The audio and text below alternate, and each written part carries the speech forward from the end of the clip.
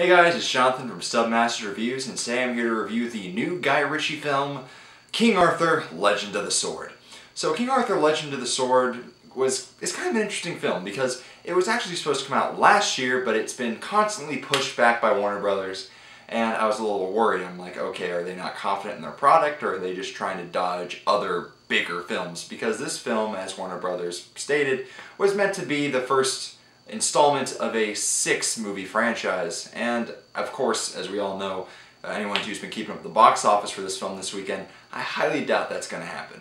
Which is a real shame, because I have to say, even though that King Arthur, Legend of the Sword isn't that great of a film fundamentally, it's a lot of fun. You have the Guy Ritchie banter, the editing's fast, it's quick, the characters are relatively likable, and he had some really, really creative action scenes, especially towards the third act. The first thing I want to go ahead and say about this movie is that the characters are actually pretty good. Charlie Hunnam plays Arthur, and he's really good in the film. He's charismatic, he has a very gritty nature about himself. I just liked his portrayal of the character. I also like Jude Law as the main villain. He was actually pretty good, but I mean, he's Jude Law, what can you expect? He was creepy, he was everything you wanted to be, and just like that evil Scar uncle. And then Charlie Hunnam's band of friends and all the side characters that help him on his little adventure to recapture his kingdoms, actually, they're all pretty great.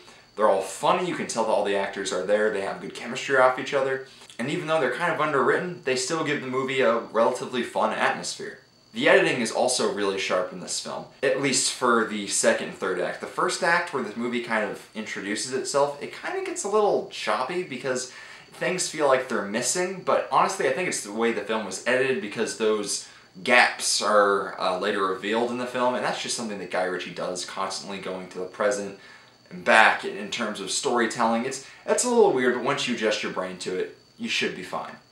Another thing, you guys know, Jonathan Gill, action guy here. This movie's action is actually really good. It's very artistic. It's almost like 300 mixed with middle-aged fighting. It's really cool. It's very in-your-face. It doesn't always look 100% realistic, and honestly it's not supposed to. It's supposed to look really cool and magical, and the art team did a great job of making that feel. So one of the things I really didn't like about this film, like I said previously, the first act is actually really messy. I kind of found it hard to figure out what's going on, and I think that maybe if the editing were a little bit better in that first segment, then it would have set up a better stage for the story.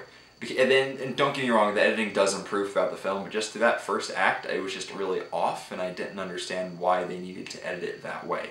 Another thing I want to go ahead and say about this film is that the characters are a little underwritten. Aside from the main few, everyone feels kind of like they're just there. There was one character in the movie that I'm assuming had a really big role in the original King Arthur story, and that's not Merlin, by the way, because Merlin, spoiler alert, isn't in this movie.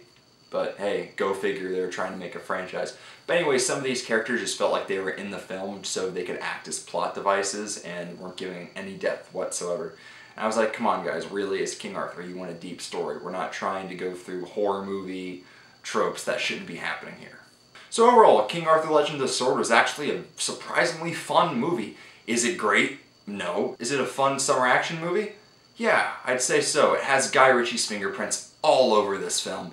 You can definitely tell that Guy Ritchie was definitely not restrained in terms of his direction at all. And what we got was a very fun movie, and I'd like to see where this universe could go next, but unfortunately, that's not going to happen because this movie didn't make a lot of money. That being said, I'm going to go ahead and give King Arthur, Legend of the Sword a 3 out of 5 stars. Now what you guys were thinking, is that high of a score, and I have to say, fundamentally, the film it was okay, it was good, and it wasn't that great. It's kind of like Suicide Squad in a way. That movie had a lot of great moments to it, and the characters were good, but just overall, it just was a little flawed, and it felt like it might have been a little bit of style over substance. So guys, how'd you like the review? Did you love it? Did you hate it? Please let us know in the comments. Also, make sure to like this video and subscribe to our awesome channel if you haven't already done so. You can also buy our merch at cafepress.com/stubmasters. I'm Jonathan from Stub Reviews. Have an excellent day.